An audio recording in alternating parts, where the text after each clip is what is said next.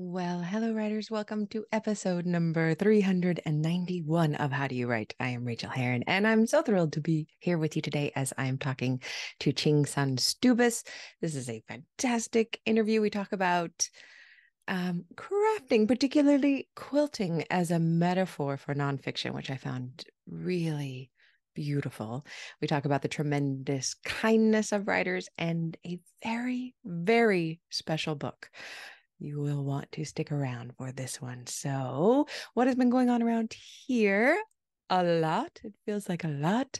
I am blowing through my fantastic copy edits from my copy editor for my New Zealand memoir called Unstuck. Still working on the subtitle. And oh, it just felt so good. I love being at the level of copy edits because you can move quickly. You've looked at these words so many times and you're accepting the changes. And also, my copy editor is a fantastic dev editor too. So it kind of used her for a little bit of both of that. I think I may have mentioned that. So I have been doing that in my working time and really enjoying it. Also, in this last week, I had the supreme privilege of presenting at the Surrey International Writers Conference up near Vancouver. Of course, I was there virtually, and oh my, I was a bit stressed out. I was teaching a 3-hour class on publishing. It's the same information as I present in my online, always available class called How to Publish in Today's Market. And in it, I basically talk about every single detail that goes into both traditional publishing and indie publishing. And you can, yes, you can get that class for half off right now at rachelherron.com/publish. I don't know how much longer it's going to be there for half off, so go grab that if you're interested in it. And that is a 4-hour class over there that you can get, but I was pushing everything into 3 hours. So I was talking so quickly and it was a lot of brain power. But it was really, really fun. And also I got to teach my 1-hour revision course, which I love doing. And here's the thing. I also got to teach something for an hour and a half called How to Stop Stalling and Get Your Writing Done. Now, that is an online evergreen course that I've had forever. I had dark hair. This was before I had gone white, right? That is up there. But I didn't have a slide deck on it, and I hadn't revisited that information in a really long time. And when I revisited it, there was good stuff in there. There were tips and tricks on how to get your writing done. But in the last few years, I've really thought very deeply going further into this idea. And this is what my master classes turn into, the 90-day sit down and the 90-day revision. We have so much conversation about emotional management and the true, deep emotional reasons that keep us from getting to the page day after day after day. The emotional reasons that make it difficult. And so I decided to transform that class into a 1-hour session of what really keeps us from the page and how we can get there in an easier, softer, kinder, gentler way. This is a book that I have been thinking about writing, and I have been playing with it for the last month as I have been seeing NaNoWriMo come up. It's getting closer and closer and closer as I record this. It's the 26th of October, and NaNoWriMo, National Novel Writing Month, is almost here. I do love to be a rebel. I like to do different things during Nano. I'm on the writer's board. I absolutely love it. It is how I finished my first book that was published. I finally embraced the energy of NaNoWriMo. If you have never tried it, if you are hearing this on November 2nd, November 3rd, there is still time for you to join. Join us. Be a rebel. I'm going to be a rebel this year and do nonfiction. And I am declaring it here that this gentle book on how to be kind to yourself as a writer and get yourself to the page, this is what I'm going to write in November. And making it into this class solidified that for me, that it is important. This is why I talk so much about kindness to the writers on this show, because I believe that as writers, we are a certain type of person. We are type A. We are perfectionist. We get stuck so easily because we worry about whether or not we're doing it right. And here's the truth. We're never doing it right. And we're never really doing it wrong as long as we're doing it. As I always say, the quote that is attributed to Ellen Langer, but nobody can find out exactly when or where she said it. Don't make the right decision, make the decision right. That is what we do every time we sit down or stand up to do our writing. We are making a ton of decisions, and then we are making those decisions work for the piece of writing that we are supporting. And I want to write this book, and it freaks me out to say this about NaNoWriMo. I don't need another book. I don't need another book. I don't need to be writing 1,667 words a day, but I want to. So I'm pledging to try. I'm pledging to make this a goal. Y'all know how I feel about goals. They are meant to be moved and broken and then remade. And by doing that, we keep moving forward. So watch this space, see what happens. I'm excited about writing this book. And here's the thing is I don't have all the answers, and that is why I want to write it. That's why I wanted to teach it. I feel like I'm always getting closer and closer to figuring out how to be a gentle, kind writer to myself. But I need this book more than anyone else, or more than anyone else who lives in my body. So I think I might write it. Okay, there, that is established. Okay, let's jump into the interview here. Here is a little bio. For the past 15 years, Qin Sun Stubis has been a newspaper columnist and writes poems, essays, short stories, and original Chinese tall tales inspired by traditional Asian themes. Her writing is inflected with both Eastern and Western flavors in ways that transcend geography to touch hearts and reveal universal truths. Her memoir, Once Our Lives, is her most recent release. Please enjoy this interview, and please dream a few big dreams and maybe sign up for Nano with me. I will probably be findable over there as a friend, although I always forget to do anything over there, at either Yarnagogo or Rachael Herron, all one word. I have changed it back and forth a few times while I've been over there in the last 15 years. Oh my gosh, 17 years. So, but friend me if you're going to do that. All right, my friends, we will talk soon. And here we go. Well, I am so happy to welcome you to the show today. Will you please share your name and your pronouns with us? My name is Qin Sun Stubis. I guess it's she, her. That's how you say it, right? Thank you. Yes, that's perfect. And I would like to wish you, Qing, a very happy birthday today. Thank you. You have caught me on my milestone. And so it's extra special. Oh, it's extra special for me to be able to talk to you today. I am a big believer in birthdays being special. Some people don't feel that way, and I don't make them celebrate if they don't feel that way, but I think they are. And I just had a birthday 2 weeks ago, so we are not far apart on the calendar. So you're Cancer too. I am. I love my home. I love my shell. I love all of that. Yes. Do you feel and like we a can Cancerian? Be crabby. Well, I was brought up in China, so we didn't have Cancer. I was born in a mouse year, and I supposed to be coming from a white mouse kingdom because Chinese baby supposed to be born a kind of pink skin. And I was born so white and really freaked my mother out. And the doctor who delivered me and said that, well, the baby must be from the white mouse kingdom. So I always remember that. I'm a white mouse. Beautiful. That's beautiful. I know that I am the year of the rat. So perhaps we are. So we're relatives. We come. Yeah. Yeah. Maybe sometime in the past we were. That's beautiful. All right, let's talk about writing and your process for writing, because you know that we love to talk about process on this show, and you get a lot done. Your memoir just came out recently. Congratulations. But you also do a lot of other writing. When and where and how do you get it all done? Well, what I found, I'm kind of a self-taught writer in the sense that I only took classes. I was an English major, but I never have actually taken like a professional writing course. Mm-hmm. My writing was triggered by grief. And that's how I started to write. I was, I loved reading. And ever since I was little, my mother always taught us to find everything in reading. And we could get out of poverty through reading. We could find our lives in reading. We find wisdom in reading. But I never really thought I was ever going to become a writer because I kind of adore writers too much.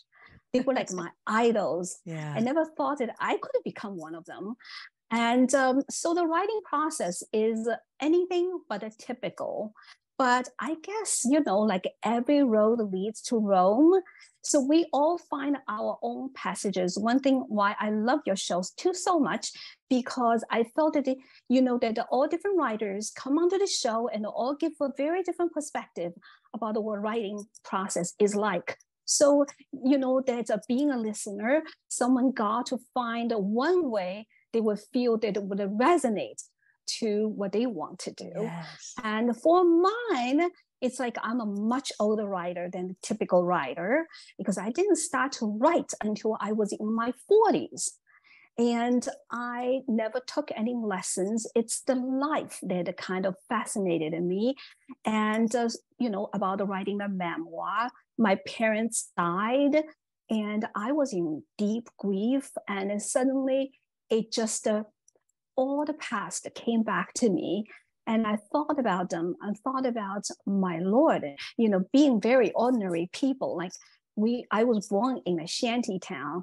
My family was supposed to be very ordinary. And the stories that I heard from my mother and my life that I shared with them, and just so much of it ended the Chinese history. At that time, when in my 40s, I realized how valuable history was. And we lived through the biggest headlines of the Chinese history, including Great Famine, including the Cultural Revolution. My mother went through the Chinese Civil War, anti-Japanese war, and all these things. So I really felt suddenly that I should become the chronicler of the past, of the history. And I did not want to have the piece of history to be lost. So it kind of forced me in a sense that I should do the writing. I should write down the story. So I started my writing was more like writing out the past, the little pieces of the stories either I heard or I lived through. And so the writing for anyone who never had a life writing experience before, I felt that, if there's something so compelling, something that you feel so special, especially to be a writer, most people do the reading. So you kind of read a lot and you kind of know what is considered to be so special that you should try to do something for it and not let it lost. So I think that's one way that I started to write. And it was not a typical writing passage, but it was a kind of being brave and try to go back to the stories you didn't even want to remember. Some things were so painful that you didn't want to think about. No matter what, you wanted to continue. You wanted those things to be down on a piece of paper. But what I learned is you can never really write everything down and think it's done. Yeah. Writing down the story is only the first step about, it's like a finding important things. And then you try to figure out what would be the pieces that should be put together and what are the pieces that may not be included to consider. Like, they are stories. It's like a handful of sand. They don't really stick together to become a book. So being a writer, you have to figure out how to build an arc, how to put those stories, what stories would belong into a kind of structure that you're going to build, what kind of message you really want to give to the readers. I think that those other things come later. It's not going to be the first step. So I found that, there's so many ways to make a successful book. And you may find your own unique way by listening to all different writers, how they write in different ways. And then you may find that the one thing out that they do actually will work for you, and then gradually figuring out. But main important thing is always keep it up.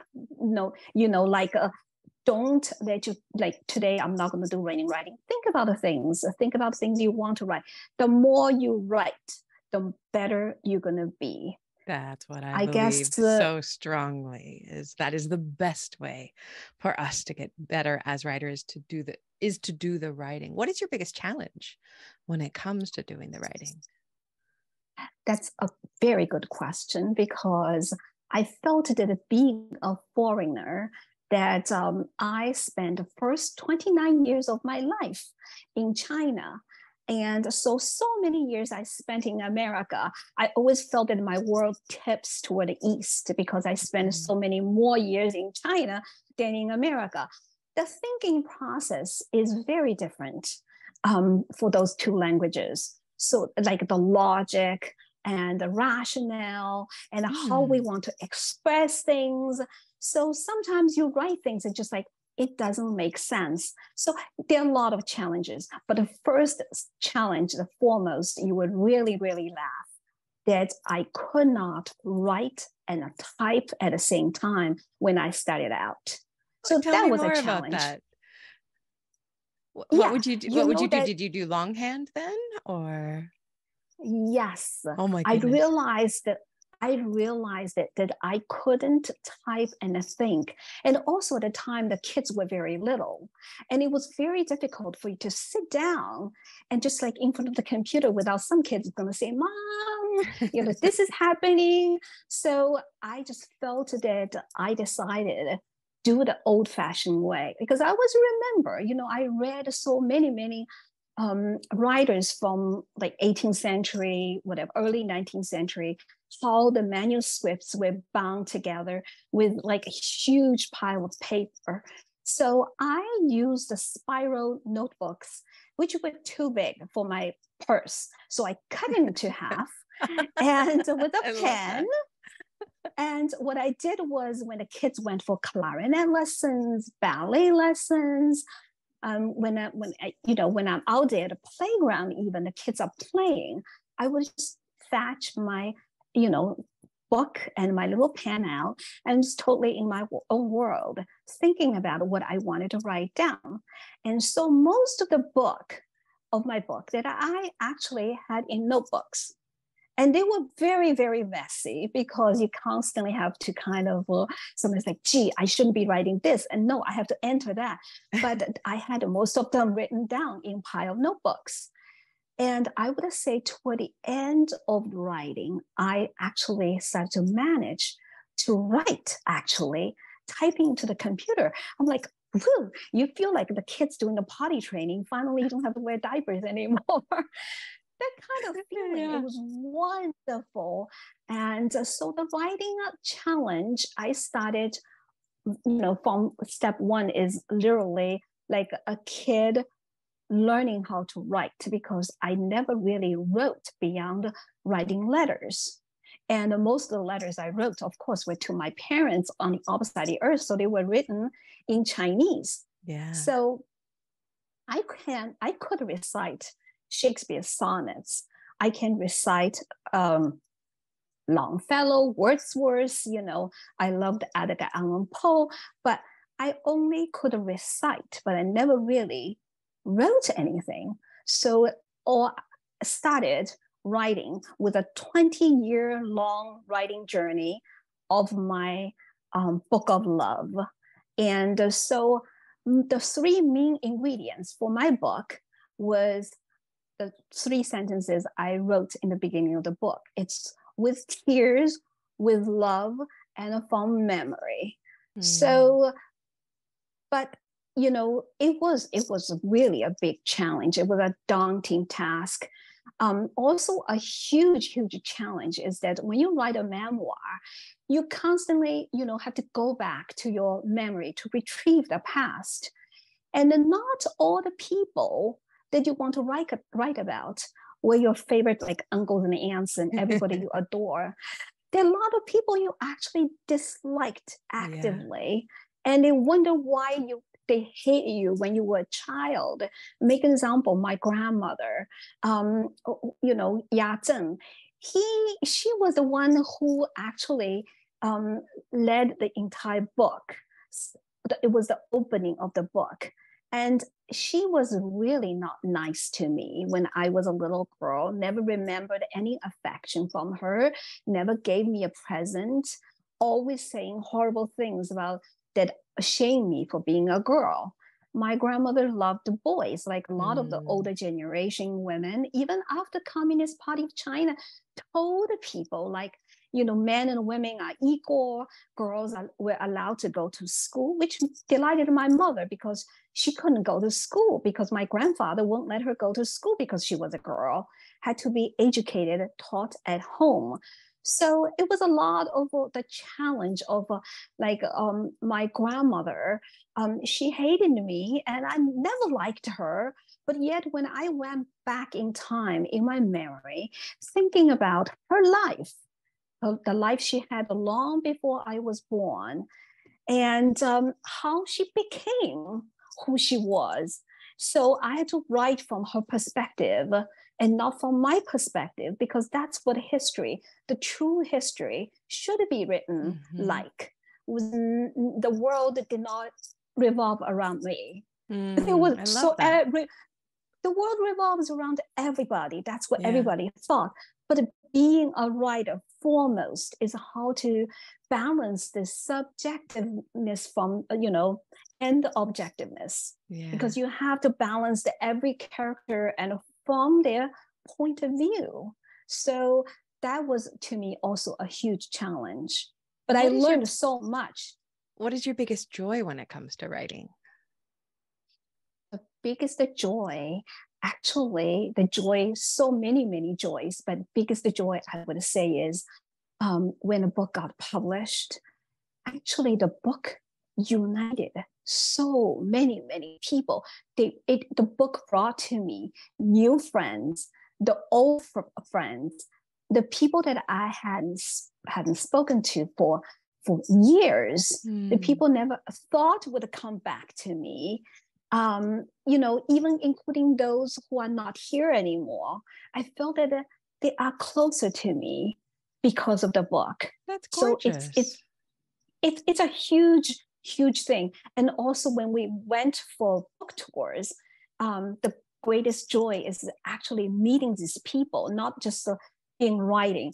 So many people told me, said, oh, you should write a prequel, you should write a sequel. We love the book so much. And they also were a lot of Asian people of my own age said that they used to ask their mother, especially mother, I guess girls are closer to mothers, about the mother's past. And a mother would often say, I don't want to talk about it. So they felt that they learned so much about that historical period of time through my book. And they said that also they started to understand why their wives, their mothers would not want to talk about this particular period of history. But, never say that, people always think, oh, sadness. But I believe I'm ultimately, inside me, I'm very Asian. And I believe that everything in each other, like it's like yin yang, embedded in sadness is the greatest joy that you can never experience without experiencing the sadness. And also in the greatest happiness, sometimes you also experience the extreme joy.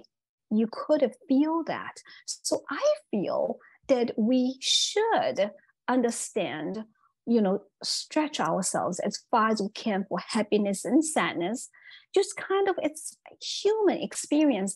Otherwise, you could never enjoy. That's what I feel. And that is one of the gifts that we have as a writer. And that's a gift that you gave people with your book. And I think that leads beautifully into the next question, because you're talking about this combining as a writer. Can you share a craft tip of any sort with our writers listening? Craft tip, to me, it's again, probably I would talk about nonfiction and fiction. They are so different. As a writer, when I started out with nonfiction, with my memoir, and during that process of 20 years, I started to experiment poems, short stories, tall tales, essays of all sorts, from a few hundred words to a few thousand words. And I can tell you that you can't really tell. I mean, like when you write fiction, I wanted to just use my imagination, let them fly like as high as the sky.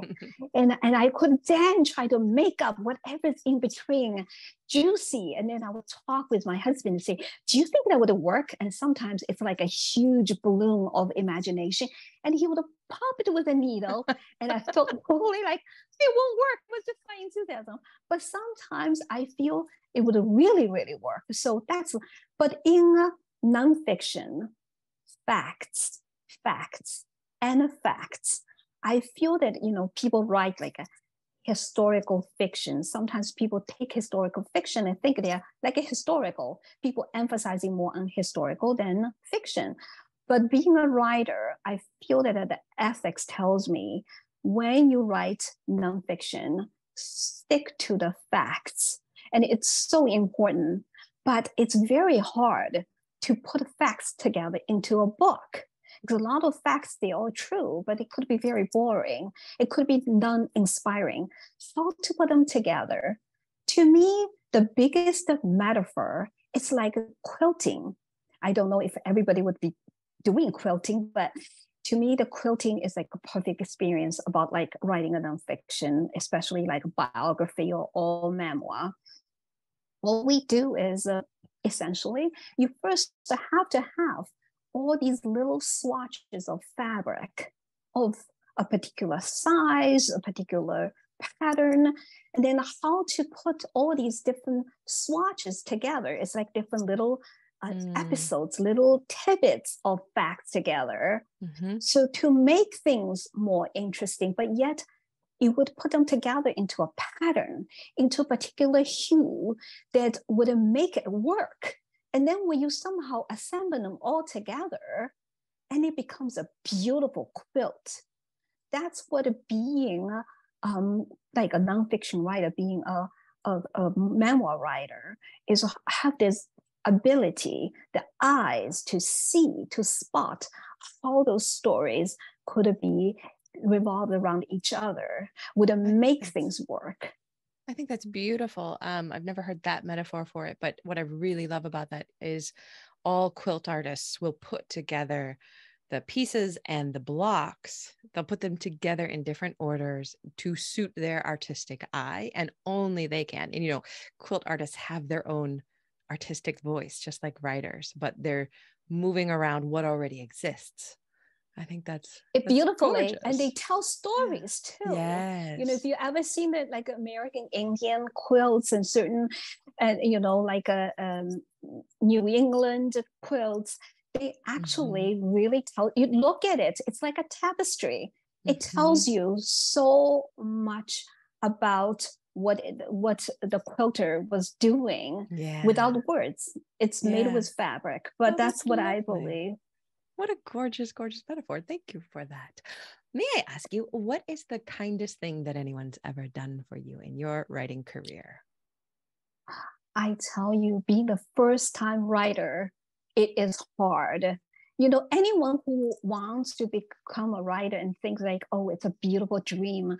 That beautiful dream really is not easy to be fulfilled. Like taking me 20 years. But I can tell you so many kind people along the way. And when my book was finally put together and it came to the point, I was working with with an editor and, designing the book cover, and came to be a very crucial question. Whose words would grace the back jacket? And it's like, oh, who would you want to have a quote on the back of your book? I'm like, do I know anyone? Being the first time writer, I did not have a lot of friends like writers. So my husband popped me the question, who would you want to be? I'm like, the best Chinese writers? How about Gish Jen? How about Amy Tan? How about the, Helen Zia? And I just finished reading her book, The Last Boat Out of Shanghai. And my husband said, why don't you write to them? Craft a query letter and write to them. I'm like, they don't know me. Do you think they would write, like for me and bother to read my book? Now, story comes short. My book has their quotes. Helen Zia, who wrote, "Thank you, Mr. Nixon," who read my book and she raved about my book. She loved it. And in spite of her busy schedule as a Harvard professor, as a writer, as a lecturer, she's like sought after everywhere. She wrote me a quote. And Helen Zia, who used to be the chief editor of Ms. Magazine, and she is a great woman, inspirational woman. And she wrote for me. So I really felt like, oh my Lord, did people really do things for you, even though they are famous? Don't be afraid. All the listeners out there, don't be afraid to ask. The worst you can get is no. Yeah. And I felt that I learned such a big lesson. And another person was that a beautiful, very successful architect designer named Dalia Hamoud. I met her when I was being interviewed by a television station locally. And I was never on the TV before. So I was kind of a little bit nervous and, whatever you call that. And she was there and we started to talk, and her big bright eyes and big smile. She finished her interview. She was behind waiting for me to finish mine. And then she actually came to my book event in Washington, D.C., and with a beautiful bouquet of flowers. I'm like, oh, I am, so lucky, and a lot of people who I did not know I met at my book event because they came, and among them was a Reverend Marcia Dyson. She's a, civil activist in the United States, a very, very famous, beautiful, smart woman who has an immense schedule. And she actually came to my book event and sat and talked to me for an hour. And it really moved me. So I feel there's so many beautiful things. So many What a people list. did, What a list of kindnesses that you have collected for this. So may I ask you, what is the kindest thing you've ever done for yourself as a writer? I think the biggest word here is kindest. Kind. I think we often forget, being a writer, we are very judgmental. We judge ourselves like, how did you do? Oh, this is horrible. I had to wipe it out. And these days we don't even have the pleasure of like tearing the paper and hear the sound, or burn them in a fireplace, right? And we only can just hit whatever, highlight and delete. Yeah. And no sound, there's no satisfaction. But we are critical. If we don't get published, we have our kind of very low moments, we felt that the whole world is against us. Like nobody would ever want to read our words. And, but I felt that when we are really in a low moment, we shouldn't be the one to judge and against ourselves. We should be kind to ourselves. We often do it for the others, don't we? Easy. Like if some friend, coming, we land on my shoulder, we would make them a cup of tea, we give some kind words, but we don't do enough kind things for ourselves. So I really felt that, when I get a rejection letter, and when I felt not happy, and sometimes I would just say to myself, you know what, there's another day tomorrow. It's not last day. This person doesn't like it, doesn't mean the other person wouldn't. You get 100 rejections, and you may get one says, hooray, I love it. Yeah. So I think just be kind to ourselves. I think that's the kindest thing I can do for myself. I love your answer. And that's why I continue to ask this question, because it's something I forget so easily and so quickly. But just like putting your hand on your heart and saying, it's okay. It's going to be okay. You're going to be fine. Like that is such a beautiful thing to do for ourselves that we would do for anyone else. And we forget. Yeah. Thank you for that. Thank you. Will you share the best book that you have recently read, and why did you love it? You know, there's so many books that I can talk about, but I felt it is extremely important for me to talk about this particular book because the book I have is my friend. The book is literally, to me, is like a live person by now after over 40 years.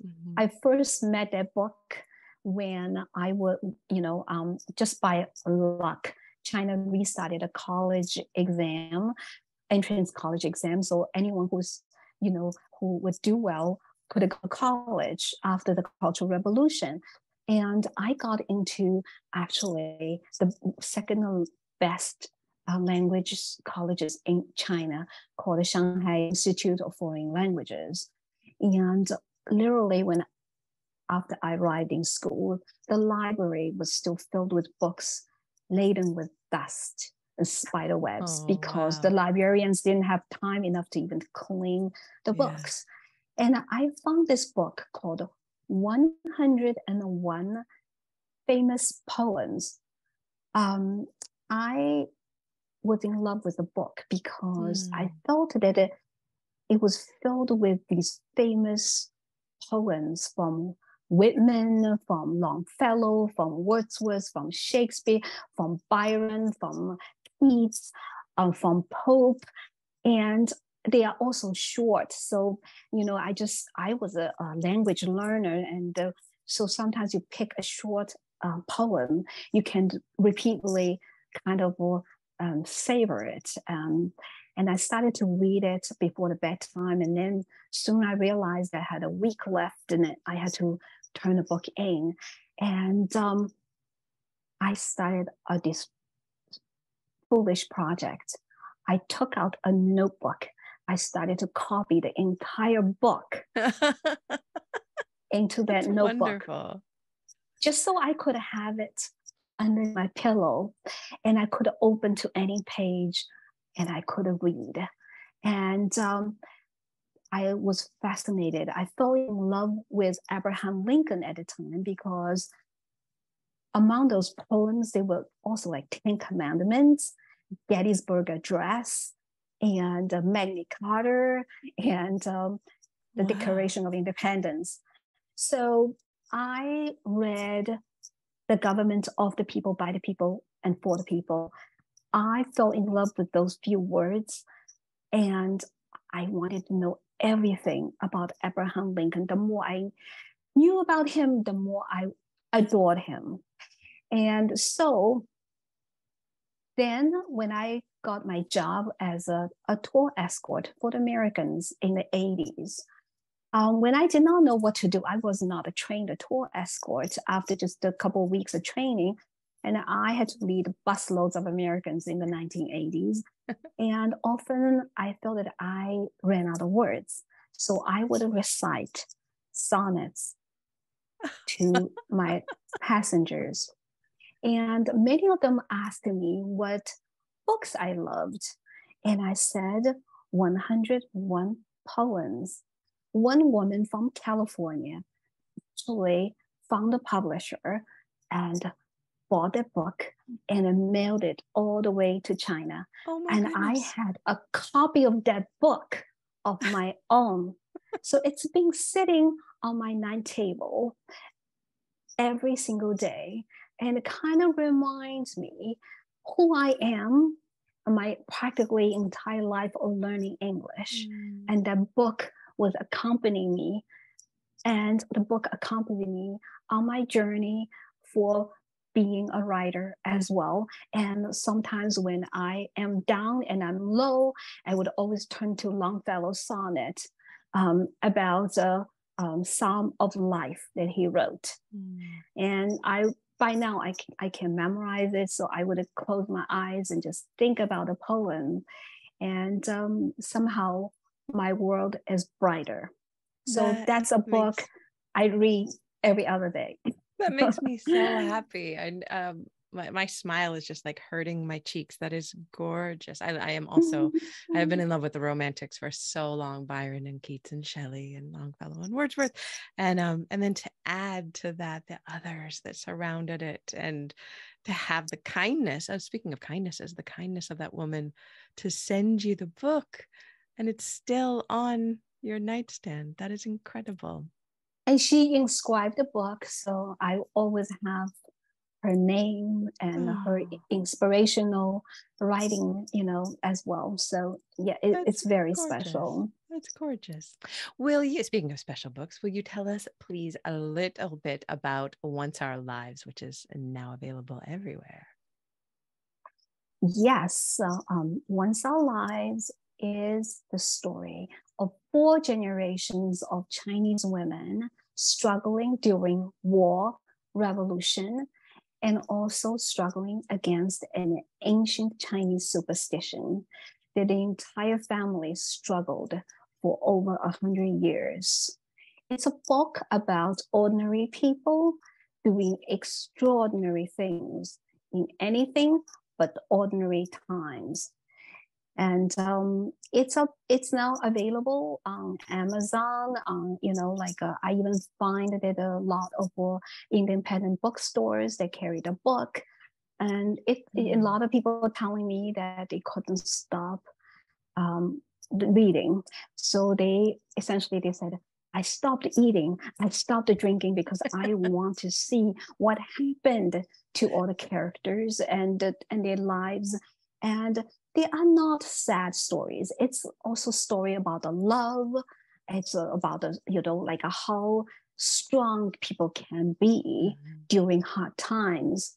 And I think that it's a book that would make everyone stronger and show them a different perspective of lives. Thank you so much for sharing that and for writing it. And where can we find you out there online? You can find me on my web. I have a website called www.QinSunStubis.com, just my entire name. And I am on Instagram, Facebook. I quitted Twitter because I felt it was rather, I felt really, really bad. Yeah, I had to. But I have my email address listed as well on my website, so anyone can get in touch with me.